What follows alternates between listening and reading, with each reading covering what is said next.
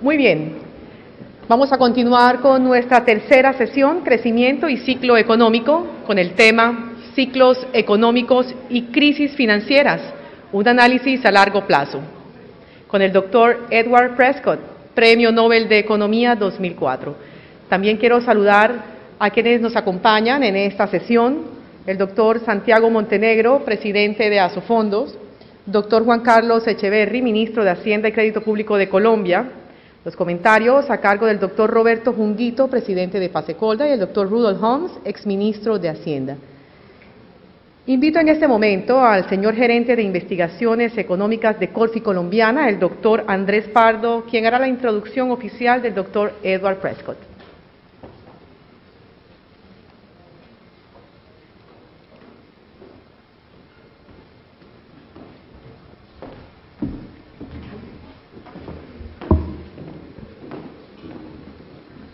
Buenas tardes.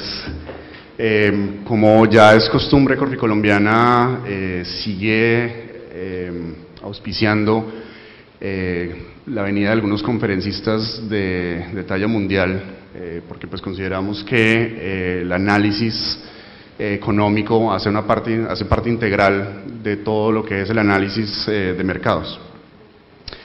En esta ocasión pues tenemos el gusto de auspiciar la venida del profesor Edward Prescott. El profesor Prescott, pues como ya todos saben, ganó el Premio Nobel de Economía en el 2004, actualmente es consultor en el Banco de la Reserva Federal en Minneapolis y trabaja como profesor en la Universidad de Arizona. La pregunta que todo el mundo me ha hecho es, se ganó el premio Nobel, pero ¿en qué consiste lo que ganó? Brevemente, básicamente dos papers principales.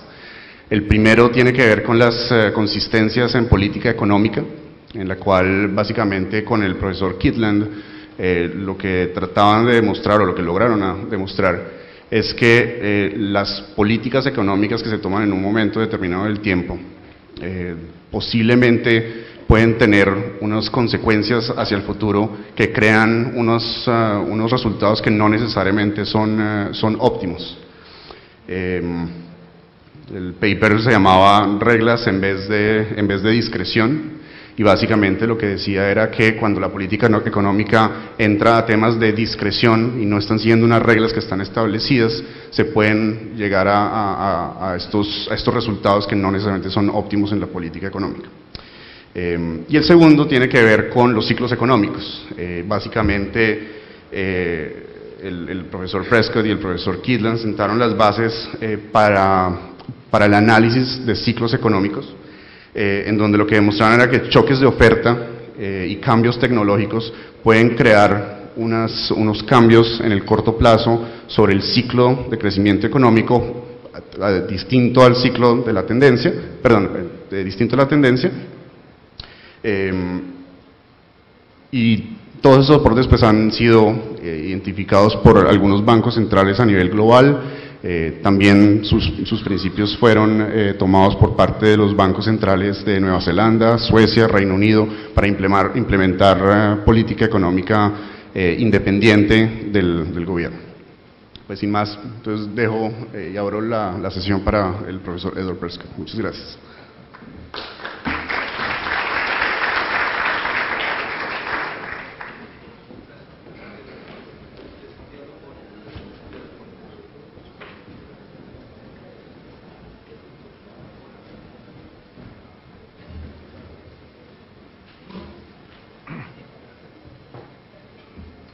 Thank you for the introduction.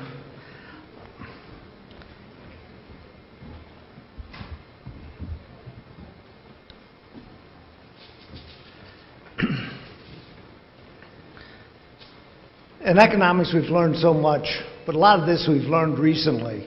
It is not diffused. Today it will, to an important audience. The points I want to make: most of the world economies are doing well.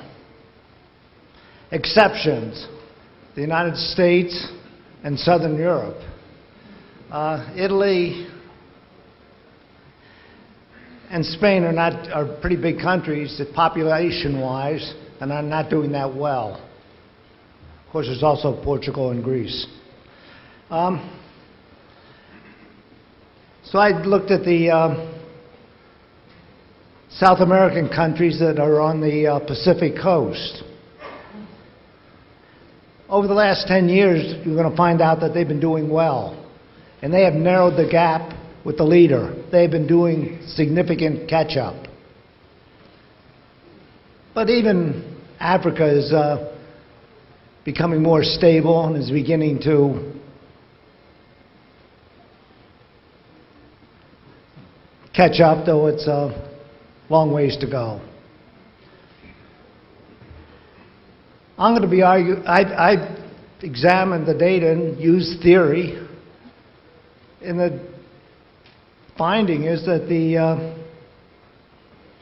economic problems are not due to financial crises, at least not directly. Financial crises are symptoms, not causes, of the current depressed state of the U.S. and the EU economies.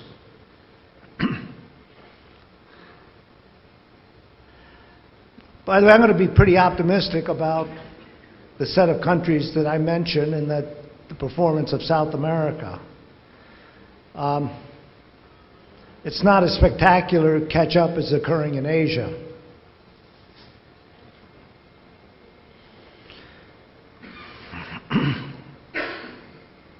Now the question, why am I optimistic about it? You just look at the Colombian people. And when we'll see some of the other South American states.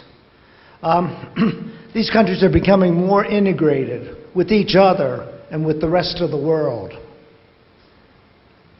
And by the way, these savings for retirement is a crucial, doing that well is crucial for economic prosperity. All are getting richer and catch-up is occurring. I just look at some simple statistics. Percent of the world population by income group.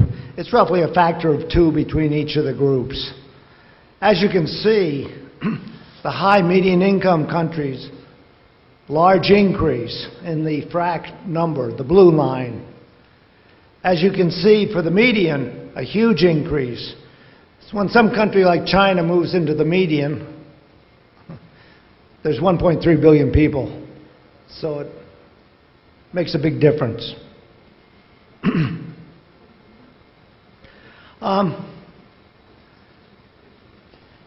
Things since 1980 has been changed a lot, and the incomes are coming across countries, are coming closer together. In the coming closer together are the poorer countries coming up, not with a minor exception recently, not the rich companies coming down. And I forecast by the end of the this century, the whole world will be rich, and a lot richer than U.S. and Western Europe and Japan are now. We look at the 10% tile income. It's about, in this 40-year period, tripling plus. You look at the 50th percentile, nearly a factor of 5. Look at the 90th percentile, well, less than a factor of 2. It's a little bit over a factor of 2. But now, let's look at some of these countries you know a lot about. North America over the last decade, I picked decade because you get bigger numbers. This is a total decade growth.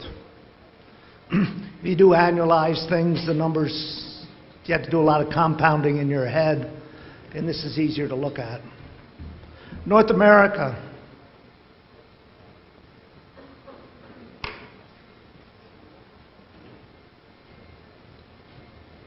Thank you. North America, not doing so well. There appears to be some change in Mexico. Let's go to some South American countries. Well,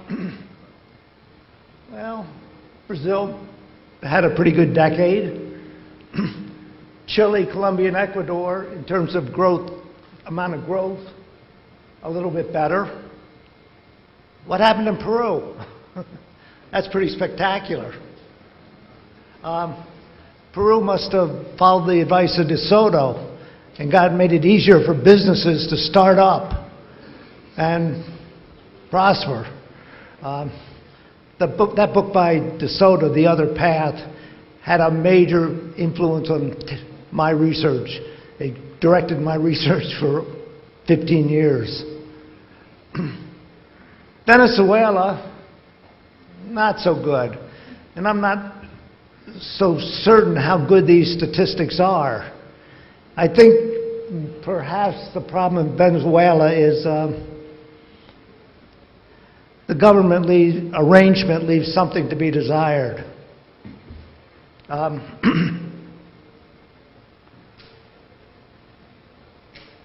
But let's look at the U.S. Sometimes it's good to look at the long run and not worry about what's going to happen tomorrow.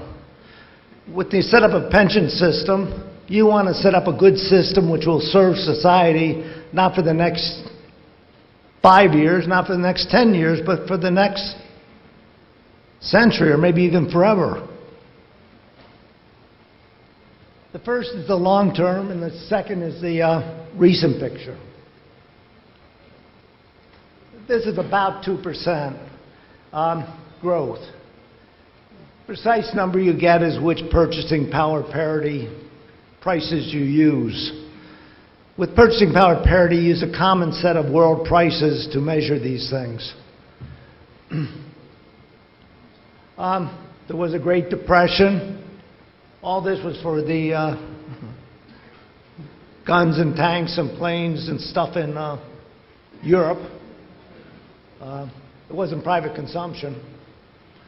During World War II, you couldn't buy a car, a new car. They didn't produce any. You couldn't buy a new house. They didn't produce any except a few around new defense establishments.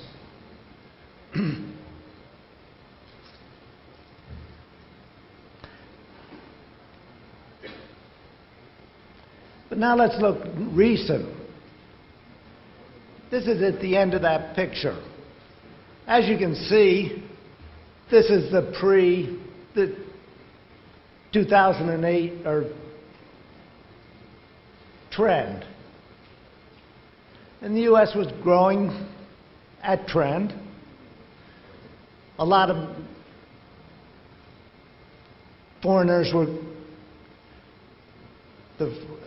every year a million increase in the number of foreign-born workers. They try to measure illegal immigrants, and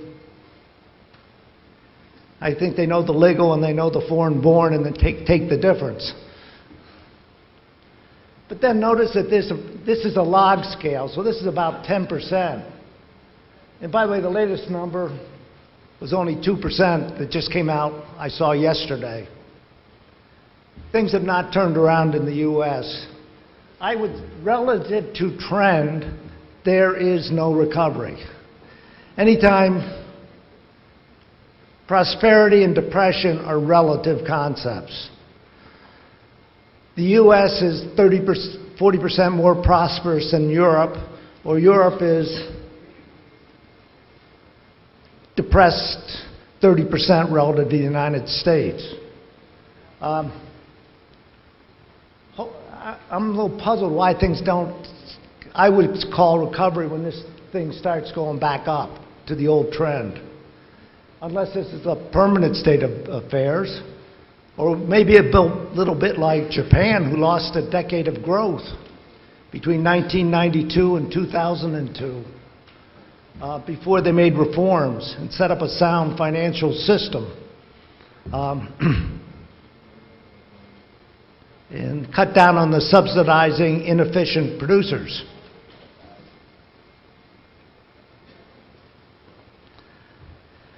One of the numbers you can get fast, the GDP numbers come in so slow, and they get revised a lot. Why? New data. The census come in every 5 years, and a couple years after that, these are censuses of businesses. The censuses of the population, households, is every 10 years. But as you can see, a big drop. And then the amount of people working per working age person. So I don't want to count. In the 90s, I said Japan did terribly. US and Western Europe did well. Equally well on a per person basis. US grew faster because population increased more, not because of living standards increasing faster. Now I want to turn more to finance. You people are the experts in finance, and I've been working intensely in this area for, I guess I really started back in 2000 on this. Greenspan was talking about irrational exuberance, and I was at the Minneapolis Federal Reserve. We had to fill up a quarterly publication. So we sat down there and started looking at that from the perspective of economic theory. And some interesting things emerged.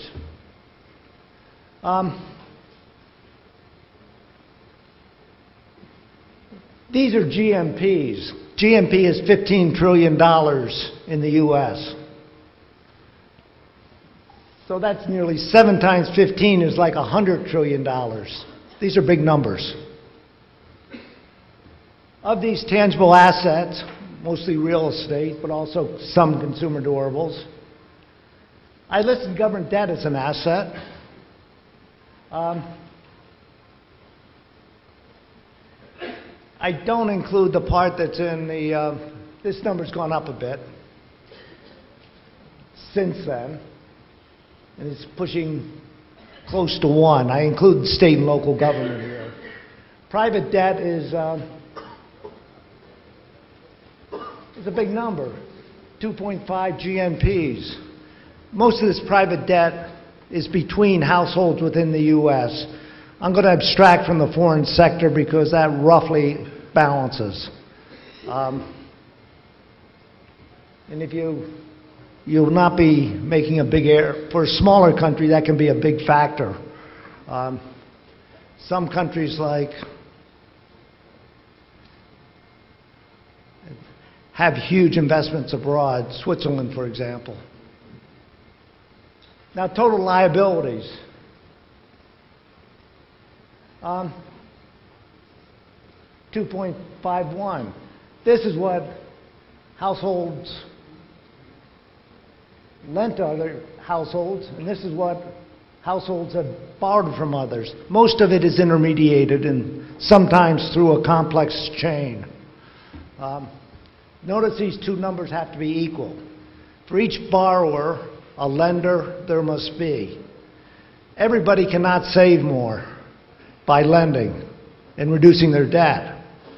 Because if they lend more, somebody else has to borrow more and go the other direction. When you come to government in these overlapping generation models, it's a different story. Some of you may have had some training at Harvard and worked with Bob Barrow. With these dynastic family models, government debt is not part of wealth, but with the overlapping generation, which the empirical evidence is supporting, the studies that have been coming in, a number of them, over the last 10 years, seem to say that that's a better abstraction and the one you need to use for addressing this. For business cycle, it doesn't matter which one you use. Rios-Roll, Victor Jose Rios-Roll has shown that. So, net worth of the household sector, the private sector. You know, we pass back, if you own a corporation, 1% of a corporation, we say you own 1% of their capital tangible capital and have 1% of their liabilities. So this just moves because corporations are not people. A lot of people say, tax those awful banks. Banks are not people, it's the owners.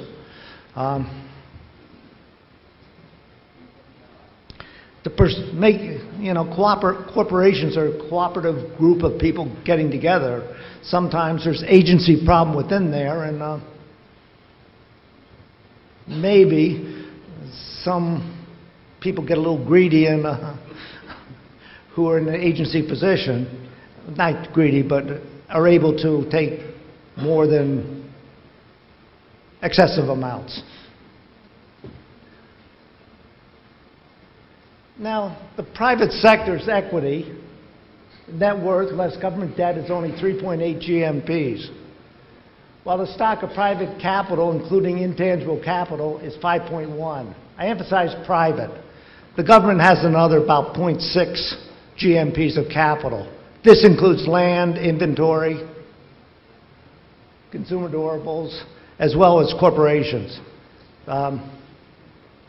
The value of corporations are about 1.2 or 1.3 GMPs now. At the peak in 2000, and it was about 1.7. But this discrepancy between this 5.1 and 3.8 is big. Why is the value of businesses less than the value of their assets, net of liabilities? I will be answering that question shortly. The answer. The market value of private capital is less than the stock because of taxes and regulation. De facto, the government owns a big chunk of private capital. If you have a fruit tree that bears huge amounts of, or let's make it oil. You have a lot of oil here. And suppose the government takes 90% of the profits. They're 90% owners. And the value of that asset will be much small. It would be 10 times bigger if they took none. There's a big difference between, well, when you take that intertemporal budget constraint of David Ricardo seriously, you learn a lot. This will be the only equations. The value of private businesses. 1 minus the tax rate on distributions, which were, until the early 80s, virtually all in the form of dividends in the U.S.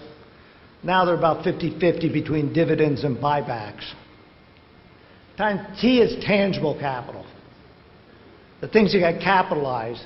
The prime means it's end of period. Or beginning of next. The fact that the government takes on tax and distribution is 50%, then they're 50% owners. The dividend tax rate in the 60s was up around 47% in the United States. This is the average marginal. You can get that straight out of IRS statistic of income data. Now it's more like 15%. Why? Pension funds, deferred compensation. And a little bit was due to the Reagan tax cuts. And some more was due to Bush reducing the tax rate on capital gains and dividends to 15%. This assumes all investment financed by retained earnings. By the way, I is intangible capital. This capital stock is as big as that capital stock. We're talking numbers like 1.2 GMPs. No, I'm sorry, 1.7 GMPs, and this is maybe even a little bit smaller. But the corporate profit tax is about counting state and federal in the U.S., is 40%. And you count this factor, effectively the government's paying half the cost of intangible investment by letting businesses expense it. And they're getting half the return. They're half owners. So that part does not show up in the private value on the balance sheets of the private sector. Because they measure the capital stocks directly, that's in the national accounts, and then you look at the market values, where they go out and sample the market of businesses and houses. Well, what's a owner-occupied housing except a household business that rents the house to itself? That's the way the national accountants treat that. Let's look at the regional. A number of years, about 5 years ago, I gave this plenary lecture at the, I think it was the World Bank. It was the World Bank. And sort of what happened, there's relatively little difference back in 1800. Netherlands and Indonesia. Indonesia was the colony of the Netherlands. Same income. But over time, the West started modern economic growth where living standards doubled every 35 years. We'll call it 35 years a generation. That's nearly a factor of 7 per century. Back in about 1875, Latin America was about a quarter, and there's still a quarter. Though we're going to see some favorable movements at the end. In my forecast of up for them, for you people. By the way, Asia is already caught up to Latin America. It may have, remember, there's lots of Chinese, 1.3 billion. Now, why do I so optimistic on South America? Why do I forecast that you will catch up in this century? You have a good pension financing of retirement that channels savings to productive investments in efficient ways that doesn't use excessive amount of resources.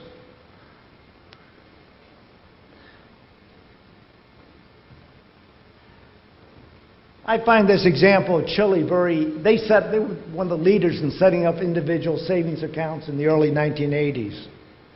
Chile uses these savings to acquire American retailers in Chile. And these acquired retailers, Chilean companies now, enhance the know-how of these business enterprises. And they're big in Argentina. And I don't know, in Colombia as well, I just learned.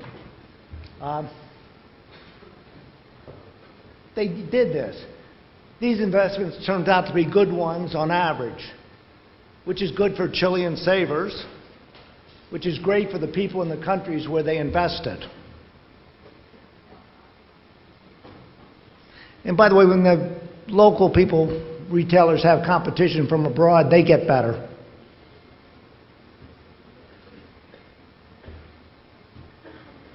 Why is Latin America so good at football? They have a lot of competition. And you need good competition to be good. Advice. Invest in neighboring countries as well as your own. It's good for your people to have an equity position in your country. Don't write off North America, Western and Central Europe, and Asia as places to make direct foreign investment. Recently I was in Brazil and learned that they had made a number of sizable direct foreign investments. They're multinationals in China. If you look at the steel industry in the U.S., a lot of those firms are Brazilian. The beer firms are Mexican. And cement.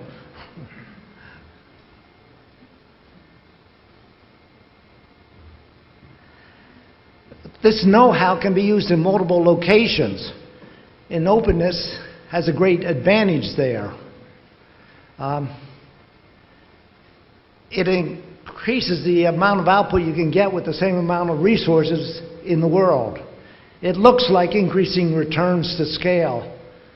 From a mathematical, technical point of view, it's not. There's a separating hyperplane in the invisible hand works of Arrow DeBrew and Adam Smith.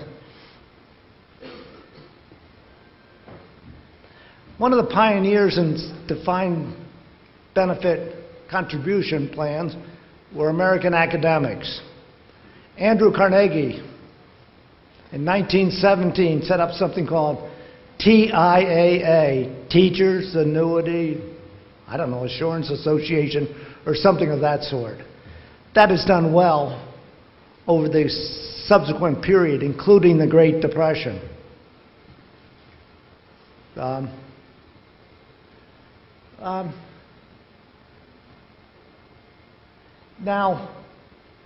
people in the private business sector, 30 years ago they didn't. Now they do, mostly in defined contribution plans.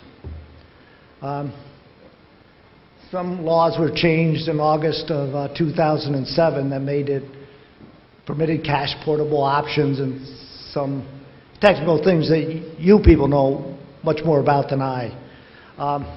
But this facilitated, it was not called age discrimination against old people like myself. It's a lot fairer system to the young people like most of the people here.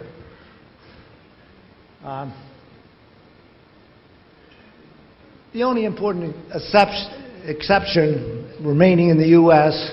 is state and local government employees and a few highly regulated ones. United Automobile Workers that work for GM, Chrysler, and Ford, but they're part of the ruling. But even there, some reforms are being made. GM shifted away from the defined benefits for its non-labor workers, which is nearly half their workforce, recently. Already for the state level, Michigan, Alaska, and Washington, D.C. Washington, D.C. is not a state, but it's a district, have shifted to defined contribution plans.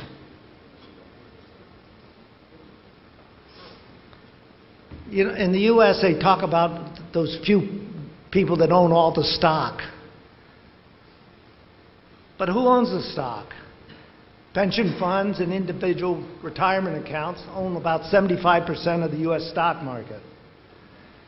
Well, they own some foreign, and some foreigners own theirs. They're the ones that have the vested interest. A lot of sole proprietors and small businesses are invested in their own company. If they set up their Schedule S corporation, which is really a limited liability partnership, everything gets passed to the owners and they pay tax like ordinary income.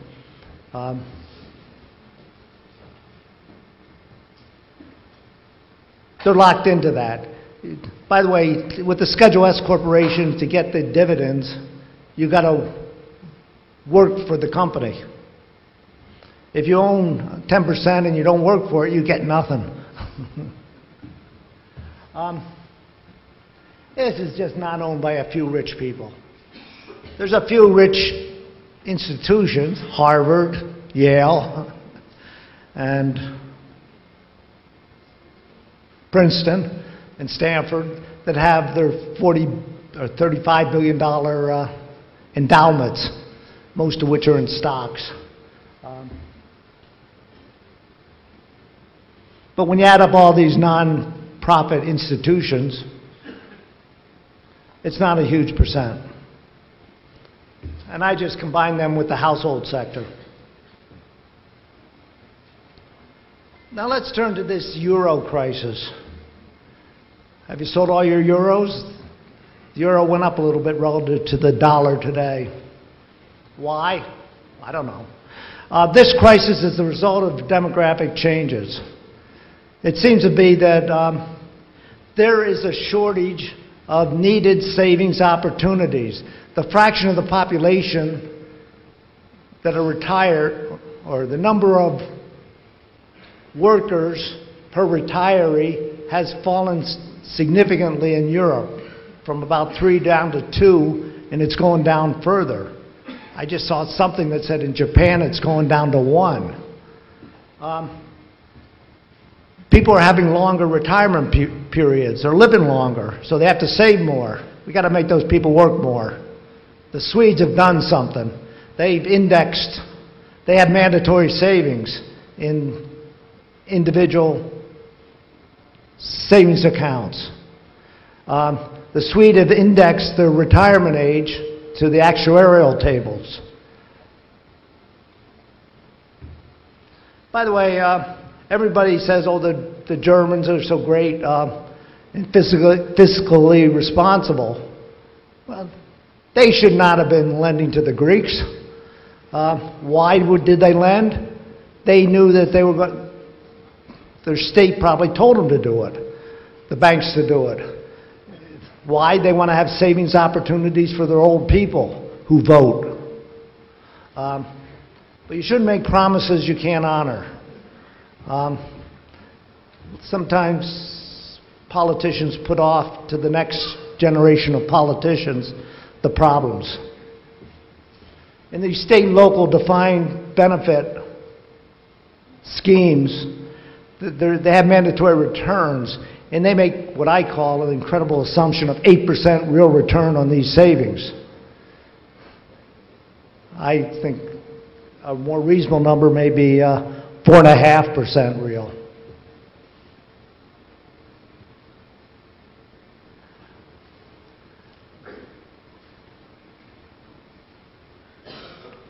What should Europe do?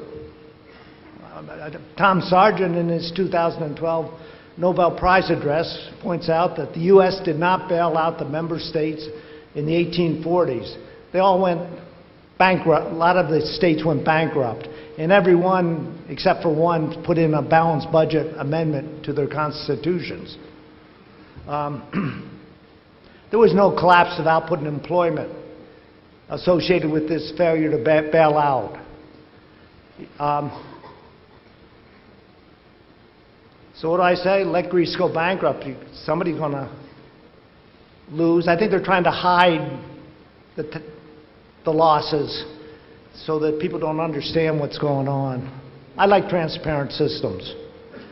By the way, I don't think the U.S. should bail out California and Illinois. California's going crazy with and Illinois is raiding the pension funds. They used to be well funded. It won't be long before CalPER, that's the California Public Retirement Plan, the biggest stockholder in the world. Will they be raiding them? Hope not. What Europe should do is incentives needed to change so that people work a larger fraction of their lifetimes. The French work 30% less than the Americans. Half of that is the fraction of their lifetime worked. Half of that is the hours worked per working person. In the prime age, the employment rates are the same. They work 40 weeks a year. U.S. it's 46. They get 5 weeks of vacation. U.S. you get 2. They have more sick days. They have more holidays. One sick day is 1/5 of a week not working in these calculations. But some reforms are being made. They've upped some of the retirement. They're up to 67 in Germany. The U.S. is at 66 currently and is scheduled to march up. This is part of the 1983 Greenspan reform, when he was the head of that commission, where they cut dramatically Social Security benefits by getting rid of double indexing, phasing in these increases in the full retirement age that will occur 15 and 20 years hence, and also started taxing the benefits. You really should not look at the total benefits. You should look at the benefits net of the taxes you pay on those benefits. By the way, tax rates in Scandinavia are not as high as they normally say. They have a broad-based tax system. They tax all the transfers. And they have a pretty flat tax schedule. They just have basically two brackets.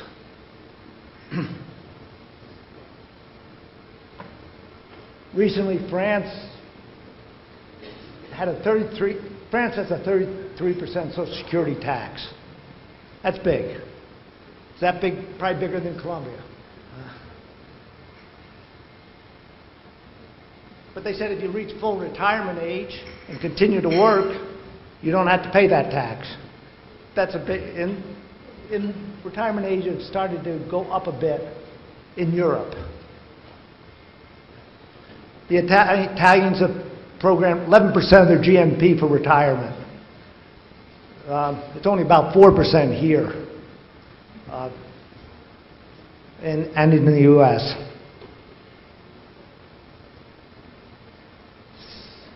But they're starting to not let people retire at 50, but there's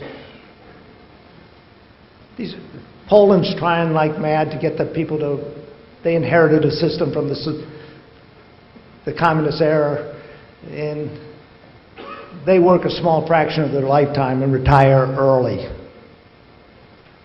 But they work more hours per year, the workers, than Americans. They work 2,000 hours, 50 weeks, 40 hours. U.S. it's 1,800. Netherlands it's 1,400. France about 1,550. Exactly why that is an interesting question. I don't, and I hope some bright graduate student will sort of sort all that stuff out. As I mentioned, life expectancy increasing. This will mean more savings, more business for you. Columbia should follow policies that result in a larger formal market sector. That will increase revenue and increase productivity. Lowering its minimum wage, I think it's a little bit high here. And tax reforms are being designed for this country, and they should be designed in such a way that marginal tax rates are down. And that generally better to broaden the base. In my community, we were recently forced to form a fire district and paid for it through taxes. That means I'm one of the poor people in the neighborhood, and we have to, that means we can deduct those tax payments on the our federal income tax and state income tax are not, because state and local taxes are deductible in the federal. I don't think it's a good system, by the way. I don't think they should be. Make it easy to start up, expand businesses. And if some business doesn't work out, make it easy to contract. It's just about impossible to do that in Portugal and Spain and Italy.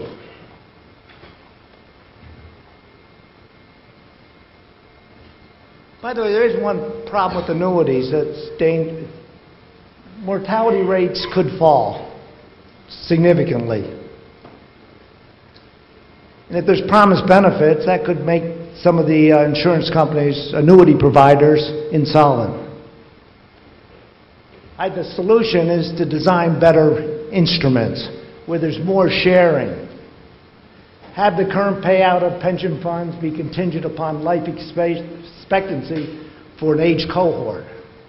They decide how much to pull out of those still living each year. A good way to save for retirement. Well, I've explored different approaches, annuities, which are not free. A couple percent of is used up. But they provide insurance, which is very valuable, about outliving your savings, not outliving your savings. Another way is to just save directly and get higher returns. If you do, you probably get about 5% real. If you have an independent business person, you're probably even higher. There's a lot of hidden income on people that run their own businesses. Where is it?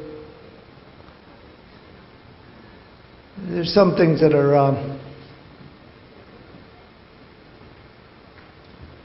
well, in the U.S. national accounts, they tack on 5% of GNP onto the proprietor's income for income that's not reported. You go to Italy, it's 25%. For Colombia, what is it? Peru? You may even be better than the Italians. I don't know. By the way, with this saving strategy, there will be accidental bequest, because you save based upon an optimistic, highly optimistic assumption about how long you live. If you have an accidental bequest, well, and you have children, they will probably won't mind receiving a little bit of funds. On the other hand, when you're an old person, and you have, even if you don't have children, you know what, those people from the Arizona State University come out there and say, don't you want to contribute to this fund or that fund? And they give these old people attention. And when you get old, you need that attention. You know what, it's very predictable. Every year you'll get 1 year older. You can't insure against that. I say stock market is the safe place to save. It's the safest place to save, even though the stock market is so volatile. There is a strong regression to fundamentals, that equation I showed you. Expect an average real return of 5% in the stock market. That seems to stay pretty constant. You look at the capital earnings from the national account, after tax and depreciation, of course, net earnings, and divide by the capital stock, and you get around 4.2. But then there's some adjustments that make it closer to 5. The debt gets less, but debt has some, well, if it's index debt, it's safe, but I can't see the interest rates going much lower, which would result in the capital gains in holding of bonds. An important fact, everybody cannot increase their savings by lending more and borrowing less. Private sector borrowing and lending must be equal. What I say to Colombia and neighboring countries, create a good business environment which fosters the creation of new business enterprises. A good system has workers moving quickly from where they're less productive to where they're more productive. Remember the identity. Income equals outcome. What is income? Income is claims against output. And there's always a residual claimant. So it has to hold. Income is by definition, I had said that already. Output increases are the result of two things. Make it on a per person basis. How much people work per person, how many hours, and how much output they produce per hour. Output and productivity. I probably should go to total factor productivity, but human capital is the most important input.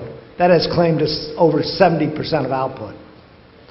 The U.S. subprime crisis, U.S. de facto nationalized its mortgage market. And not surprisingly, bad policies were followed. There's a lot of political pressure. What did Frank say back in 2002 when they started worrying about the subprime? Roll the dice. Home ownership was so important. What they do with this savings and loan, which went bankrupt, well, de facto became insolvent in the late 70s and went bankrupt about 1989. That was to foster home ownership. They even have laws that say banks have to make these subprime mortgage loans. You have to invest locally, and some of these local areas didn't have any profitable investment. They didn't have the qualified local borrowers. And there's these quasi-government enterprises. They call them government-sponsored enterprises. They're quasi-public. Fannie Mae and Fannie Mac. They guaranteed a big share of home mortgages, as well as, well, there's lots of other letters in that. Other groups that do it. There's another group that does it as well. They had to be bailed out by the taxpayers. I mentioned this about the foreign sector earlier in the talk, so probably inappropriate to repeat. To conclude, Pacific South American economy should be open and compete across borders. Develop a broad-based private ownership economy. Defined contribution, foster defined contribution pension plans, as is being done. Don't subsidize inefficient producers. Why did Chile come roaring back from its 1981 crisis when all the banks went bankrupt? They set up a sound banking system, they set up savings plans, and what they do in Mexico? They're hit by the same shocks. They had foreign debt denoted in US dollars, and the interest rate went from about, real interest rate from about -5% to plus 10%, real. But Mexico used the banking system to subsidize inefficiencies. For each job they saved, it cost them 2. And they lost a decade and a half of growth. Well, I'd like to thank you for your attention, and if there's time, hear your comments, criticism, and